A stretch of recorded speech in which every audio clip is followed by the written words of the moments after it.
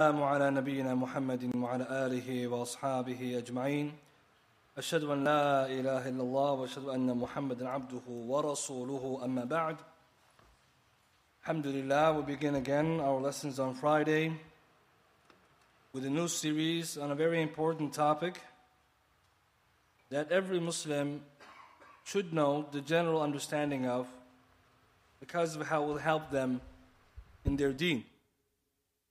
And the topic that we're going to take a look at is the topic of al-Jarh wa ta'dil, which translates to criticism and praise. Al-Jarh means to dispraise or criticize someone, or some book, or some group. Wa ta'dil, it refers to praising or recommending a person, a book, etc. And the work we're going to look at is the work of one of our contemporary scholars, Shaykh Abdul Salam bin Burgess Al Abdul Karim, rahimahullah. And we believe we studied his work before, Shaykh Abdul Salam bin Burgess, or Ibn Burgess. Ibn Burgess. Shaykh Abdul Salam bin, or Ibn Burgess. Al Abdul Karim, rahimahullah, rahmatun wasi'ah. He passed away, and we'll look at his biography shortly. Due to the time, today we want to do an introduction to the book and the topic of ilm jarh wa ta'dil, so the student and the person who's listening can have an understanding of the importance of this topic, its rules, its principles. And the next week, bi'idhnillah ta'ala, we'll begin from the book. And the book we were reading is called Al-Jarh wa Ta'dilu عند السلف. الجرح والتعديل عند السلف. Criticism and praise according to the Salaf, the pious predecessors. طيب, this topic is very important because the science of الجرح والتعديل is a science that's designed to help protect this religion from any type of distortion and deviation. Ultimately, in Islam, we know that somebody could come later on and try to change some of the teachings of Islam out of ignorance or deviation. Or somebody may come and try to misguide the people. Islam, the mechanism to prevent changes in the tradition, changes from any Muslim or callers who are misguided, is a science. And so when we look at the title, Al-Jarh wa Ta'dil, criticism and praise, this subject, as we'll see, is one of the subjects part of ulum al-hadith, the sciences of hadith. However, it's not specific to ulum al-hadith, as we'll see today. It's one of the subjects attached to the sciences of hadith. But it's not limited to it. And it is one of the more difficult topics. And also a cautious one, because you're dealing with what? The subject matter is people, their honor, and their status. Whether they're reliable, whether there should be knowledge should be taken from them, whether they're innovated or innovators, etc. طيب, to begin with the definitions, we have to define our terms. Al-Jarh, when we use the term Al-Jarh, Al-Jarh in Arabic just means a mark or a wound on the body that's caused by the use of a weapon. Al-Jarh is a wound. Someone made jarh of someone, literally, he wounded them. Juruh, wounds. According to Lisan al-Arab, al-Jarh, it's a mark or a wound on the body caused by a weapon. And so the linguistic definition carries and helps us to understand then the technical definition. If a jarh is to wound the body with some kind of weapon, Islamically or technically, a jarh has to do with, as this is the definition now, Shaykh Abdul Aziz bin Abdul Latif, one of the contemporary scholars who wrote a very good book on this subject called Dawabit al-Jarh wa Ta'dil. And other scholars agree that his definition here is the best, or very good definition at least. He says, Shaykh Abdul Aziz bin Abdul Latif, died 1421 Hijri. When you say a jarh, criticism, it is,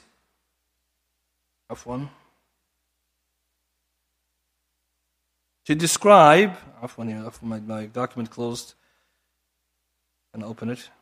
So we're going to open this 1 second. Afwan.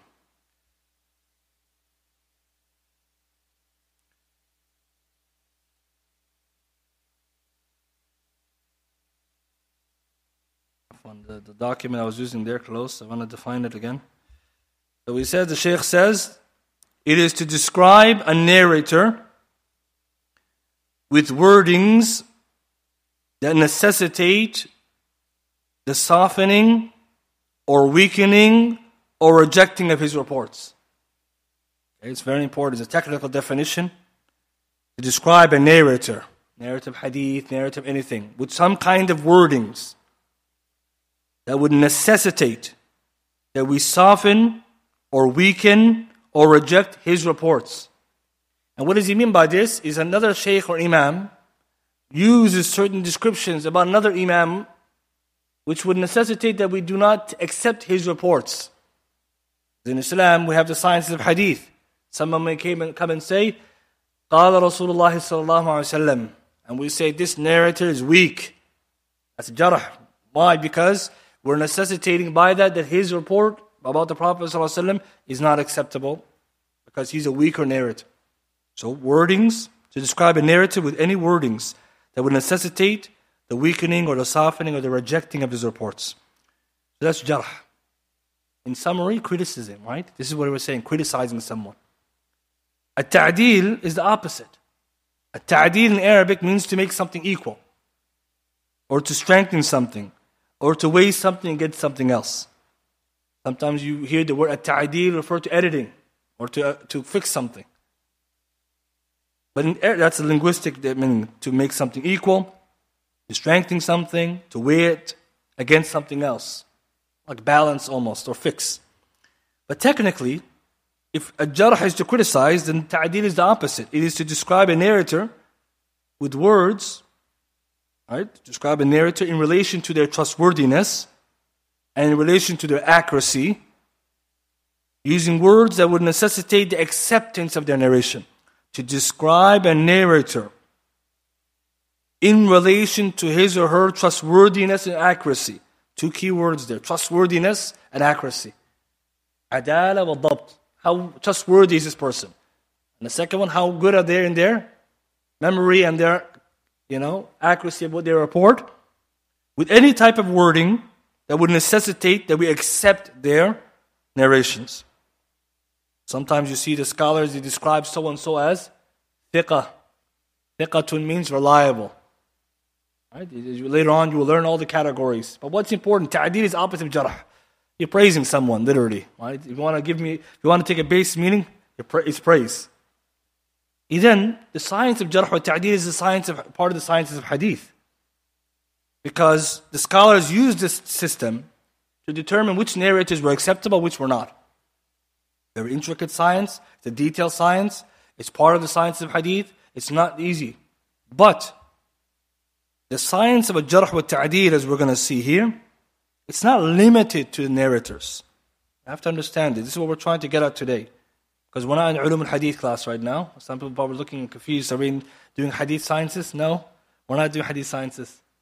We're just talking about jarh wa ta'dil, because there's a second meaning which we're going to take. طيب.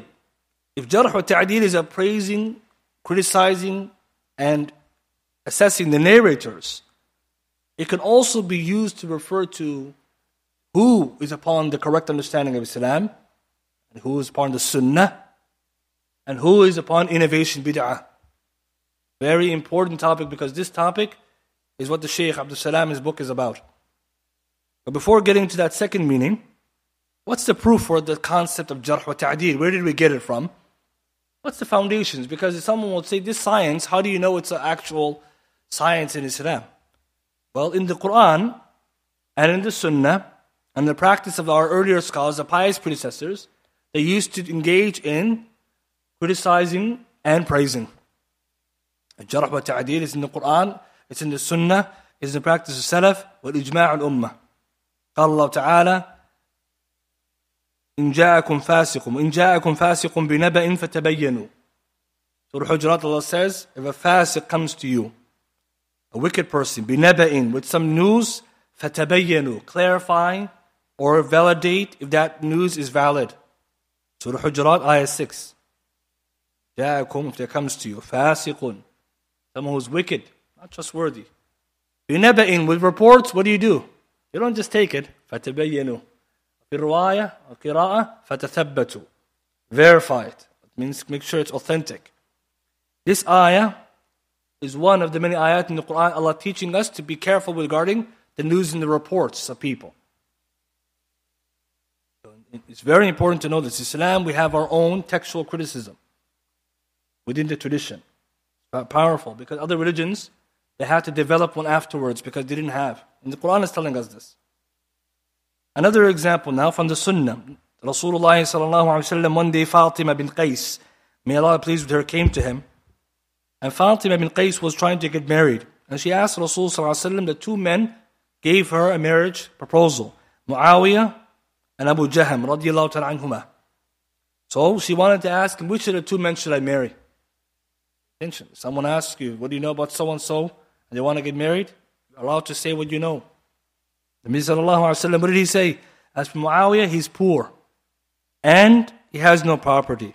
As for Abu Jahm, then he's very hard with the women. That has many meanings, what he meant by that.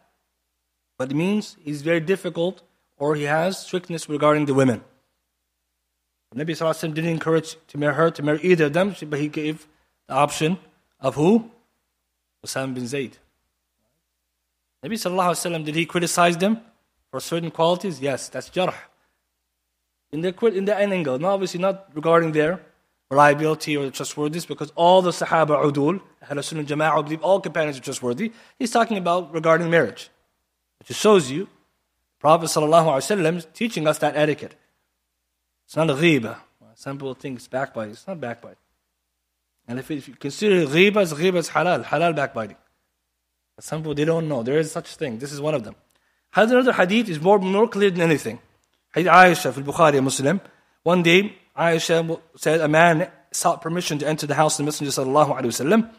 And Nabi sallallahu alaihi wasallam, before he entered, he said to Aisha, or he said out loud, إِذْنُوا لَهُ, permit him to enter. فَبِئْسَ إِبْنَ الْعَشِيرَةِ وفي رواية بئس أخو العشيرة. Allow him to enter. What a bad tribesman he is. Nabi sallallahu alaihi wasallam said that before he came in. Then when he came in, he spoke to him nicely. Then Aisha asked, Ya Rasulullah, you said what you said about him, and then you treated him nicely when he entered. And he explained that the worst of people in the sight of Allah are those people who other people run away from them due to their bad language. Hey, the point of reference here, Nabi sallallahu alaihi wasallam said something bad about him. He said, بئس أخو العشيرة. What a bad tribesman he is. Is criticism? Yes. Someone says, Astaghfirullah, is backbiting. A'udhu billah. Nabi sallallahu alaihi wasallam backbite? That's not backbiting then. What is it? What is he doing here? He's criticizing him in a position or regarding something which is permissible. The ulama from here to take the permissibility and proof for the idea of Jarh wa Ta'deel. Nabi sallallahu alaihi wasallam criticized him for a reason, and there is a benefit behind that. See, Muslims, as we'll come to, they don't know about these things. And because of this, they may understand the subject of a Jarh wa Ta'deel incorrectly. As we'll get to later, it is not backbiting despite what people might erroneously believe. One more example of this, Abu Bakr as-Siddiq radiyallahu ta'ala anhum, he was careful with narrations.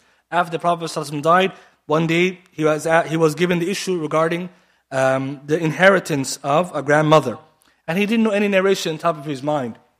So one Sahabi came and told him about the grandmother receives 1/6 when it comes to inheritance. And this was a hadith from Mughira. He said to Mughira, go and bring someone else who can establish or can verify what you said. Because he's not sure if you're accurately reporting it. He went, Mughira, and he brought Muhammad bin Maslama. And he said, I also heard Rasul said 1/6 for the grandmother. So Abu Bakr took the hadith. See, Abu Bakr as-Siddiq was careful. He was making sure that this narrator, Mughira, is trustworthy. Just to make sure its accuracy was on point, I need a second narrator to verify. Here, Imam al-Dhahabi, he writes in Sirah A'lam al-Nubala, Abu Bakr as-Siddiq is the first one to show cautiousness when it comes to accepting narrations. This is the asl muhaddithun, what they do. You narrate the hadith, I need a second chain, and to make sure you're a trustworthy narrator. Abu Bakr as-Siddiq, Sahaba Ahl Hadith, right? And so here we take a great benefit that this science has origin. And Imam Nawawi writes in Riyadh al-Salihin, chapter, what is permissible in relation to backbiting, and he mentions a consensus that Jarh wa Ta'deel, criticizing and praising narrators, it is not backbiting. Bil ijma', and he's not the only one who said that.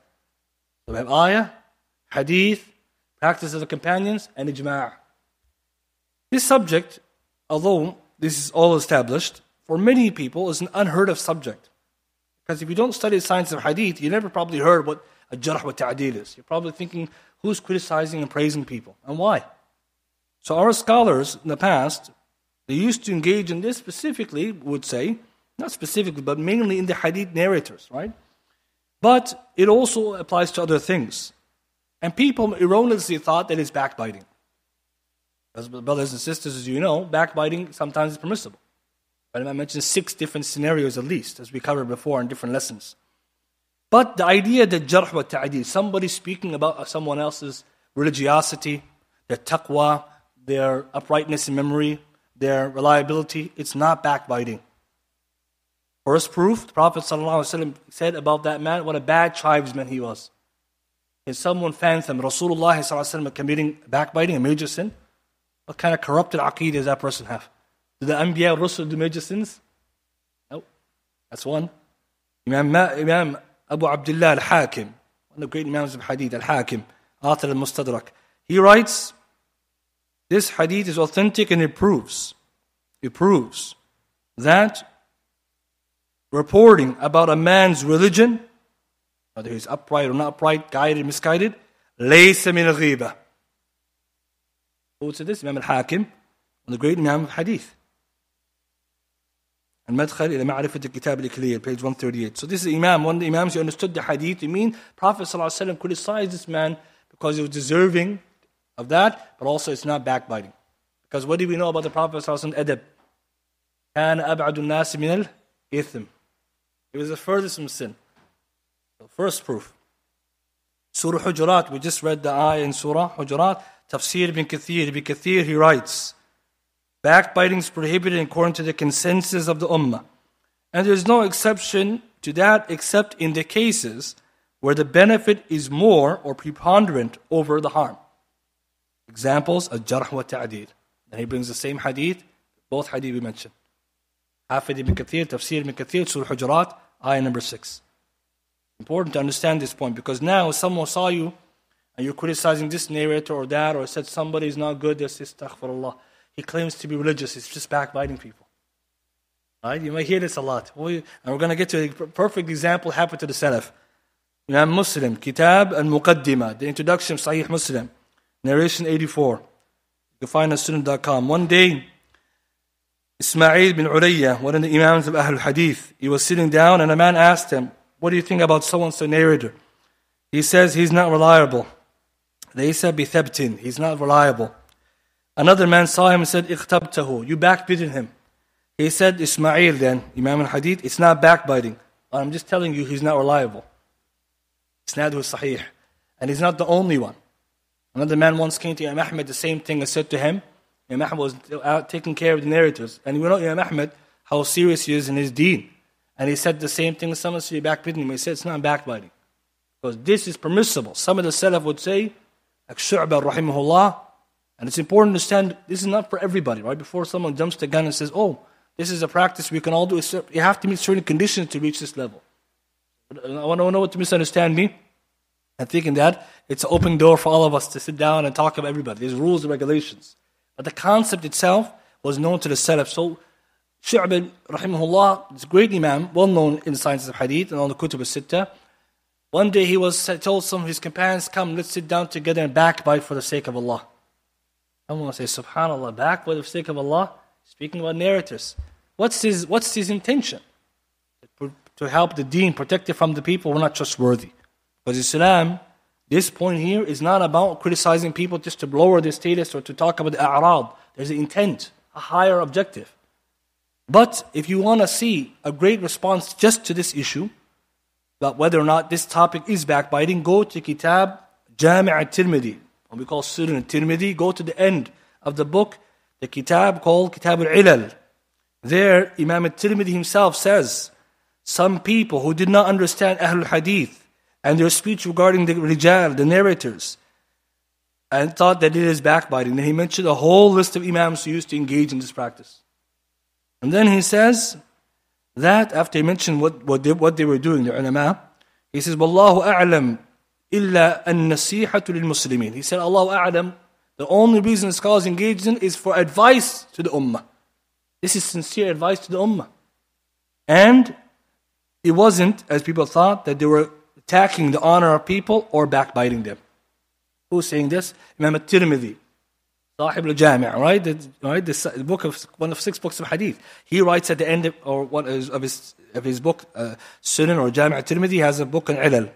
This portion is not in English. I don't think Kitab al-Ilal of Tirmidhi in the back of the book is translated in English, because I looked and I couldn't find it. But it's there. And why did he mention this? Because at that time, who's Imam Tirmidhi again? They were in great Imam, 6 books of hadith, student of Bukhari and others. He's talking about people that time didn't understand what Ahlul Hadith were doing. So it shows you the ulama understood Jarh wa Ta'deel to be for a noble cause. Therefore, what is the intention behind criticizing and praising? It is to protect the deen, to protect the Sharia from any deviation or deviant people who are trying to misunderstand or distort the religion, and also sincere advice to the Ammatul Muslimin, the general folk of the Muslims who don't know whose narrator is trustworthy and who's the innovator, who's not. Hadith, we all familiar with Hadith Tamim Aws al-Dari, قال عليه الصلاة والسلام الدين النصيحة. قلنا لمن؟ قال لله ولكتابه ولرسوله ولأئمة المسلمين وعامتهم. Prophet ﷺ said this religion is sincere advice. They said to whom, O Rasulullah? He said to his book, right, to Allah, to Allah, his book, his messenger, and to the rulers of Islam and the lay folk. How can you be sincere to lay folk? If somebody is deviant, you tell them. If somebody is guided, you encourage them. If something is wrong, you tell them. If some book is not good, you stay away from it. And we'll get to the kalam later, the speech of Shaykh Abdul Salam, that he said it's actually from treachery. That someone knows someone's misguided and he didn't tell someone else about that. Shaykh's going to talk about this. This is what we're going to have to understand. Islam is a religion where we have to protect it from other kinds of misguidance. Now, before someone starts getting confused, Imam Ibn Qayyim, rahimahullah, he talks about in his Kitab al-Ruh, page 240, Al-Farq bayna nasiha wal-ghiba, the difference between advice and backbiting. And if you want, you can see Kitab al-Ruh, the English translation, page 319, because Kitab al-Ruh Ibn Qayyim was translated. Allahu a'lam how good of a translation it is, but it's there, page 319 and 318 of the English. Ibn Qayyim writes, rahimahullah, the difference between advice and backbiting. The objective advice is to warn a Muslim about someone who's harmful. This you may do if your advice is sought regarding companionship and interaction with such an individual. And in the Arabic, he actually also mentions a wicked person or innovator or troublemaker or cheater. And he says, the Prophet ﷺ said, and he brings the same hadith we quoted about Muawiyah and Abu Jahm, and he says, if backbiting occurs due to advice given for Allah, for His Messenger and the believers, then it's a good deed. However, if it occurs due to you trying to degrade your brother, then it's a fire that's going to consume your good deeds. SubhanAllah, look at that point there. If you're trying to do this in order to belittle someone, to attack their honor, then actually, he says, it is a nar. He said it's a fire that's going to consume your good deeds, like the way that wood is consumed by fire. What is he saying there? Backbiting and advice are two different things. One is for Allah's sake, in order for a greater good, and the other one is for your worldly sake or personal sake. When you backbite someone, it's only if it's permitted time, it's for Allah's sake. If it's not permitted, it's not for Allah's sake. Hence, the concept and the science of a Jarh wa Ta'deel is not an open door. Scholars put conditions as to who and which level of scholar can engage in this.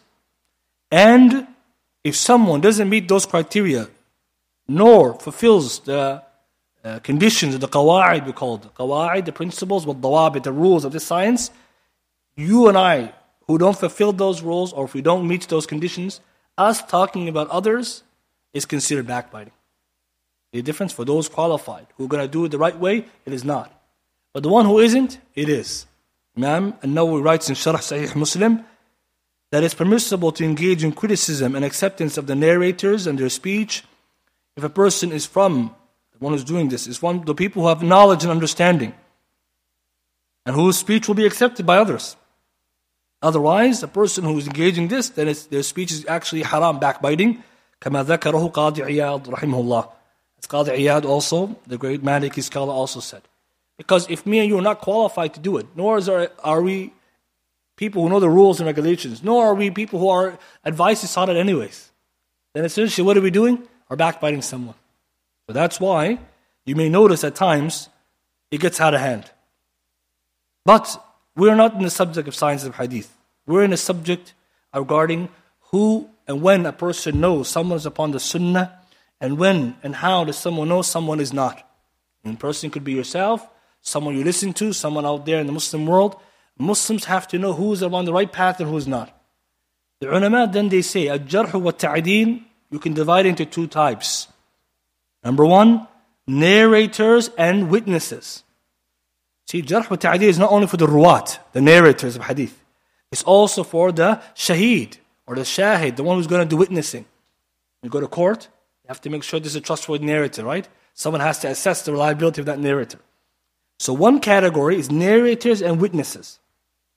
And the ulama don't differ on that one. But where there seems to be confusion, where there seems to be apprehension, where some people seem to be taking reservation, is jarh and ta'deel in relation to the du'at, the callers, the speakers. Because here people feel, some people claim, as we'll see, it's not valid. Jarh wa ta'deel is not only for the ruwat. Jarh wa ta'deel, you can say, is for the ruwat, the narrators, and there's jarh wa ta'deel for du'at, for the callers. Or you can say a jarh wa ta'deel, which is muta'alliq, which is related to al-riwaya, and jarh wa ta'deel that's related to ad-diyana. One that's regarding narrators, and one is regarding religion. One regarding the narrators, and one regarding the speakers. So some people, when they hear a jarh wa ta'deel, they think this is what the imams in the past did. It's cancelled, it's finished, the era is done. Anything beyond that is backbiting. That's sahih, is that correct? The answer is no. In fact, we don't know anyone who came with this speech from our ulama who engaged in the science themselves. So we need to understand the point I want to highlight really. Shaykh Abdul Salam's book we're going to study is not about jarh wa ta'deel of the ruwat. It's about jarh wa ta'deel of du'at. Who's upon the sunnah? Who's upon the bid'ah? How do you know? How do you know you're practicing sunnah and not bid'ah? Same thing. Who's the muttabi'? Who's the mubtadi'? Important. Because these conversations, someone may say, is unnecessary. Very necessary. Nabi sallallahu alayhi wa sallam, what did he say about the end of times? Whoever amongst you lives long, what are you going to see? اختلافا كثيرا عليكم بالسنة. How do you know that? How do you know you're following the sunnah? ستفترق هذه أمة على 73 فرقة. This ummah is going to divide into 73 different groups. كلها في النار إلا واحدة. All inherit to the hellfire except for one. It's hadith mutawatir, brothers and sisters. Mutawatir. Now the stakes are high, right? Because if you're talking outside of context, it sounds like there's no problem. I don't need to know anybody. I don't know who's on and off it. I don't care. I don't even need to know. I'm going to just worship Allah. How are you going to worship Allah if you don't know who to take knowledge from? And where did you get that concept from? The Salaf al-Salih, they never did that. And this is why I want to highlight something interesting. Go to the book, Difference Between Advising and Shaming. Hafid ibn Rajab is a very good book. Al-Farq Bayn al-Nasihati wal-Ta'yir. Amazing book. It's translated by Dar al-Sunnah. Page 16, he says, now he's Hafid Rajab, Alim Hadith, student of Ibn Taymiyyah ibn Qayyim, he knows the field. Because he did the Sharh Ilal, he knows what he's talking about. He says, the core principles, Further, there is no difference between criticizing narrators of one of the hadith scholars and distinguishing those whose narrations are accepted and whose are not, and between calling attention to the mistakes and misconceptions of a person who has erred with regard to understanding the meanings of the book and the sunnah, interpreted some aspect of incorrectly, or one who adhered to something false. Page 16. Essentially what he's saying, there is no difference, opinion amongst the scholars and the Salaf between doing jarh of the ruwat and du'at. No difference. And the one who says there is, alayhi bidalil. Upon him is the evidence. Because again, as we're sitting even now and discussing this topic, some people, their hair may raise and say, we're talking about other human beings in the masjid. Brothers, Nabi sallallahu alayhi wa sallam, the deen of Islam is very serious deen. Not so oversimplistic as some people have, because they didn't understand what is going on. Nabi sallallahu alayhi wa sallam, hadith Sahih Muslim, Bukhari, Muslim, both. He narrated the end of times. This is Rai Bukhari. There will be callers to the gates of Jahannam. Right? Many of you probably heard this hadith, maybe you didn't. Whoever abides, agrees with them, or listens to their speech, they will go into hellfire too. What was Rasulullah talking about in that hadith? Misguided callers. Today, when you go online and you see YouTube, all these speakers, you do not think it's easy just to press play and listen. Allah will ask us Yawm al-Qiyamah about what we follow as deen, and we are responsible for that. It's not something of a joke. People today take it very lightly. Hence why there's so many problems. These topics, the ulama established to protect the deen. And it's the role of the ulama to do that.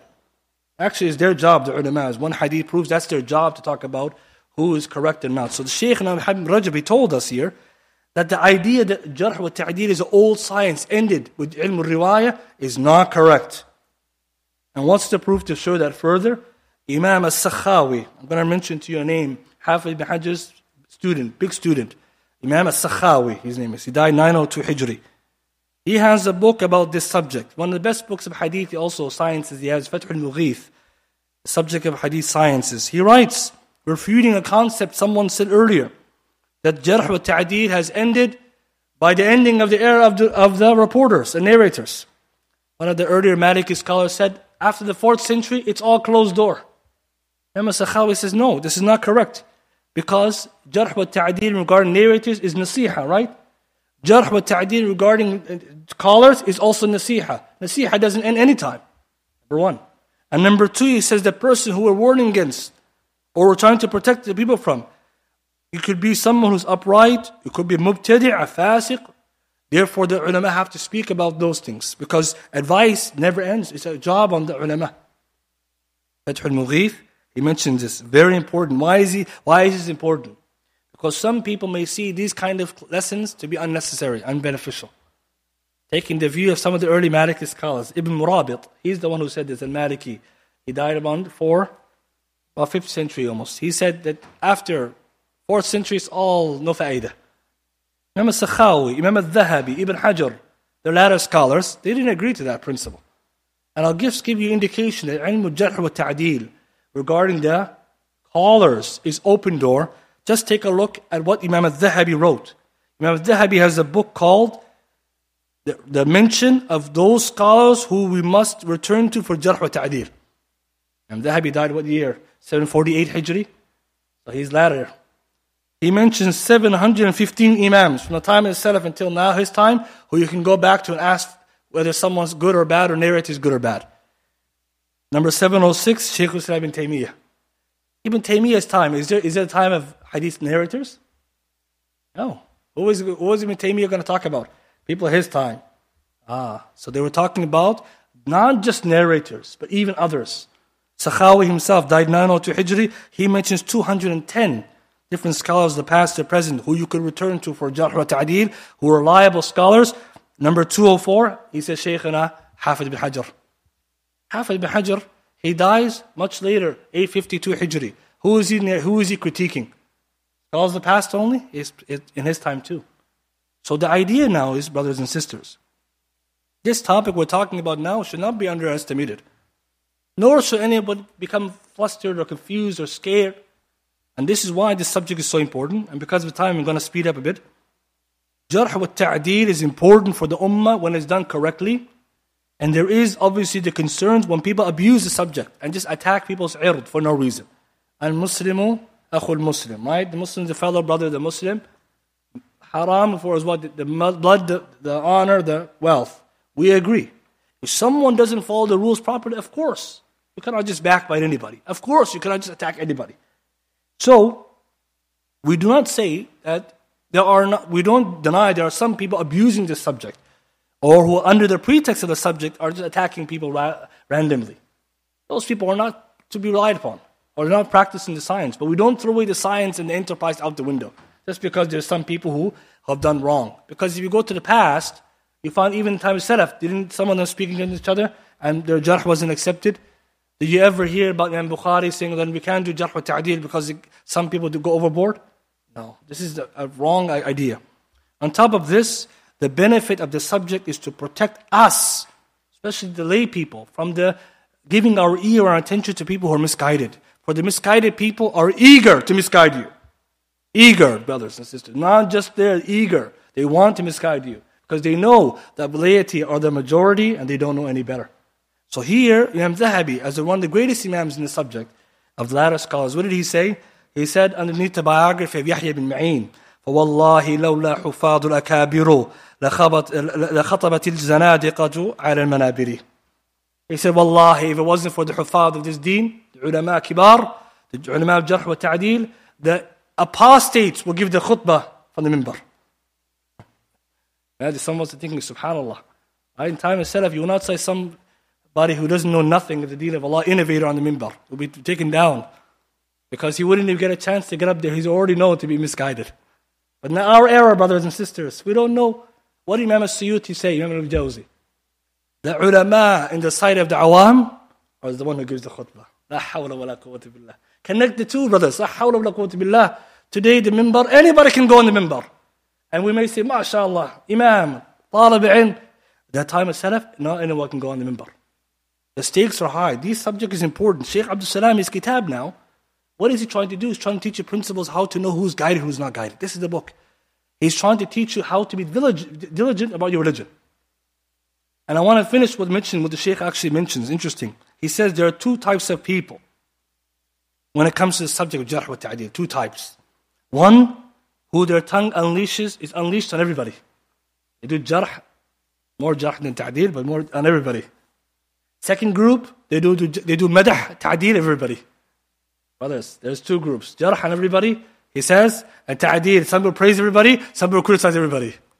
The goal is to be in the middle, to know when some valid criticism, when it's valid praise. The lay people tend to be on the second group.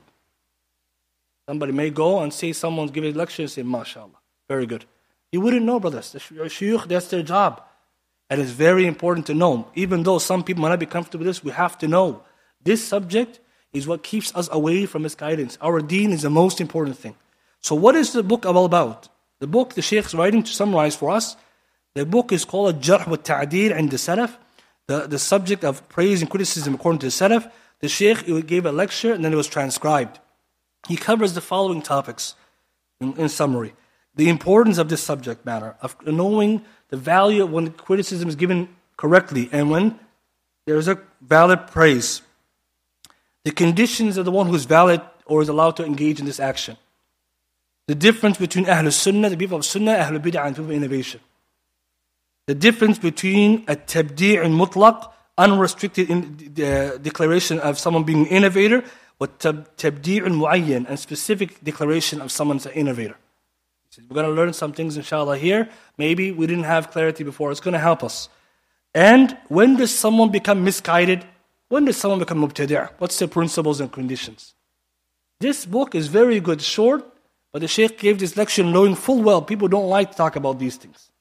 But the Shaykh has a responsibility because Nabi sallallahu alayhi wa sallam, it's a hadith, some of the scholars differ over it, but many of the ulama agree authentic. Now, for example, Imam Ahmad and others. يَحْمِلُ هَذَا الْعِلْمِ مِنْ كُلِّ خَلَفٍ عُدُولُ. Nabi sallallahu alayhi wa sallam said that every generation, this knowledge will be carried by the trustworthy men. And what are they going to do with this knowledge? One of the things they're going to do is they're going to respond to the extremism of the extremist, the false interpretation of the one who falsely interprets the text, and against the ignorance of the ignorant. This hadith teaches the job of the ulama is to talk about who has overstepped the bounds in relation to the religion. That's the job of the ulama. So when we see sometimes some scholars saying so-and-so is not good, or so-and-so is good, we should not get angry and offended. This is their job. Nabi sallallahu alayhi wa sallam said that. Number one. And number two is for our benefit, ad-deen wa nasiha. So we don't go and listen to someone, we don't know who they are, and Yawm al-Qiyamah, we get barred from drinking from the hawd, Yawm al-Qiyamah. Brothers and sisters, this is a very important topic. People don't even realize how high the stakes are. If you fall into innovation, you will not drink from the hawd, Rasulullah sallallahu alayhi wa sallam. You know that means the Prophet is going to give from his own water tank, from the water, which is sweeter than honey, whiter than milk. Right? The vessels are more than how many there are in the stars in the sky, and some people, angels, will bar them from it because they misguided. They were misguided and they changed their religion. Wallahi, this is not a joke, to know if you're upon the khair or not. But today, what we notice that when people hear this, they say, oh, this is extremism, and this is criticizing people's ird. The only reason someone may see this is because they don't even understand the subject. The same person maybe doesn't even know that who they're listening to or what they're following is truly sunnah. You have to be wary. Your deen is your responsibility, brothers and sisters. So alhamdulillah, this subject is a powerful one. Inshallah, today was just a muqaddimah introduction.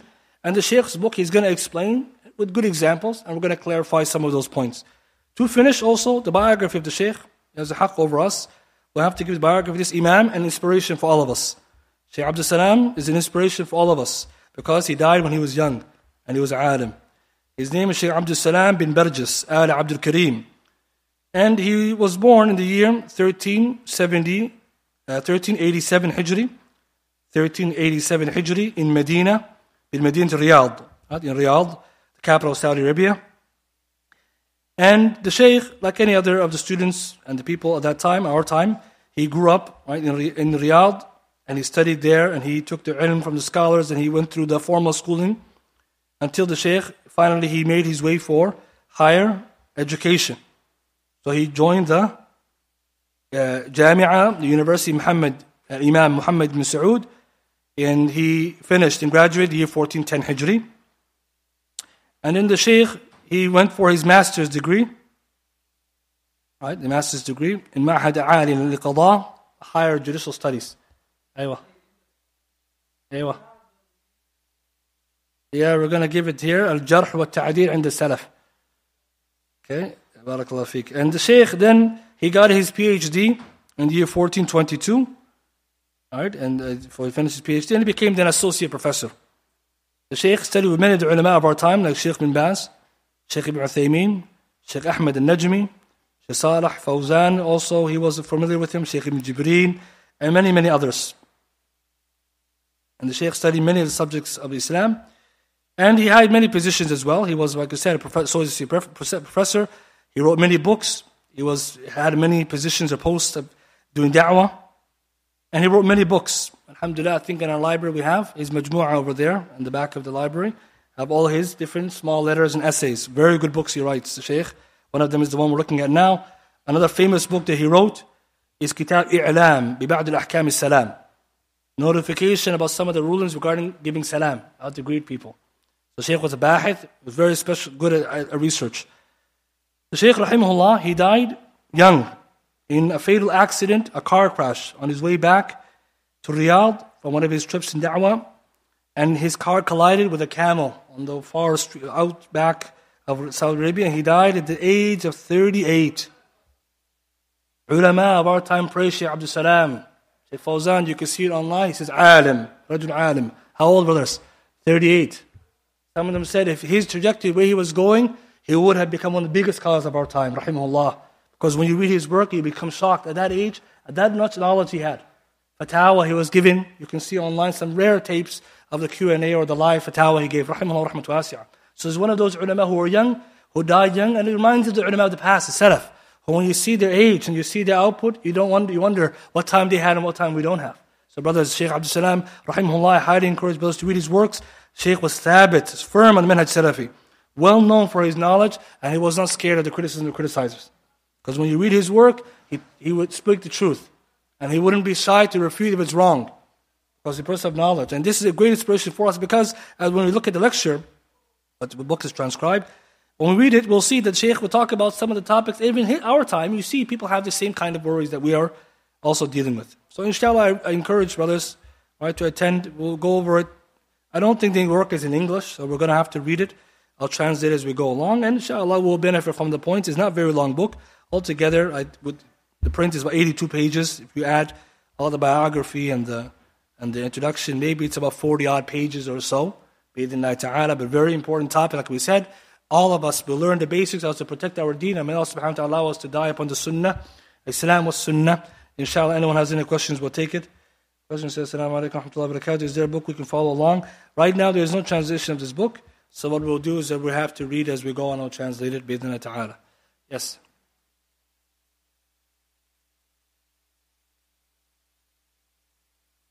The brothers ask, what if someone who fell into innovation, died upon it, and they're ignorant of it? There is excuses for these kind of people. And we'll talk about that. Not everyone who falls into bid'ah falls upon them. Take that as a principle. Not everyone who falls into innovation, the ruling of innovation doesn't fall on them, because there's conditions and there's preventatives. So it's important to know, we're not saying in this subject, it's important to understand the subject matter here. Nobody is taking from this subject and study here that we're trying to attack the people and take them out of Islam and the Sunnah. No. What you're learning is the principles to know what is correct Sunnah, what is not. When does someone fall off the deen? When is someone, for example, not a good speaker? How did ulama determine these things? Because I'm sure all of us have the same questions when you hear someone said something about so-and-so. And you're thinking in your head, well, how can the shaykh do that? Or why is the shaykh saying that about him? So the principles we're going to analyze with examples. And the shaykh will give good examples about, for example, speakers who are not good and why. Books which are not good and why. How do you know this? So that you are not going to be so naive that you lend your ear to everybody.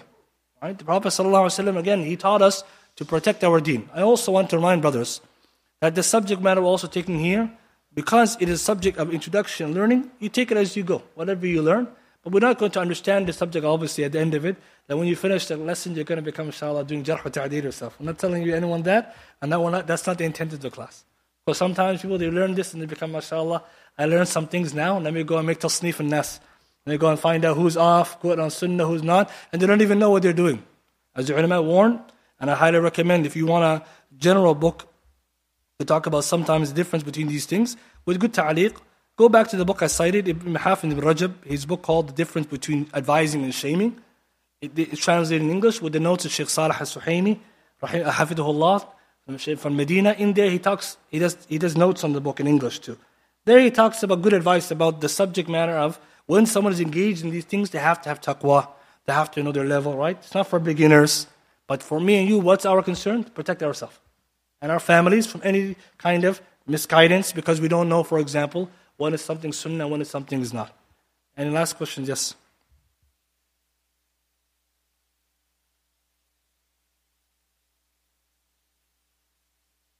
So when our workplace, talking about shortcomings of workings, we'll talk about it. But it's slightly different to this, because here we're talking about in relation to someone's deen, a diyana. It's not about someone's mu'amalat necessarily, unless it's related to that. For example, we know you're allowed to, if someone comes and says, can I take so-and-so as a business partner? You're allowed to comment about it, whether or not this guy's good at business or not. But that's different than the subject matter here, because we're trying to find out, for example, who's upon the good deen, we take knowledge from, I can follow it, or not benefit from it, who I can't. So this is diyana more so than anything, but there is exemption even for those things. Like, for example, we covered today marriage.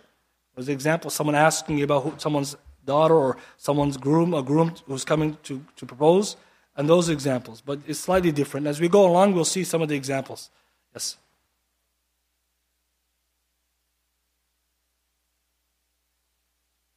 It's in his book, because he has one of the very good books on the subject called Dawabit al-Jarh wa Ta'deel, page 13. So I brought this again to beginning to give you the definition. So he said it's to describe a narrative with wordings that would necessitate the weakening or the softening or the rejecting of his reports. Al-Dawabit al-Jarh wa Ta'deel. Inshallah, I think it's the one, Salatam, yes.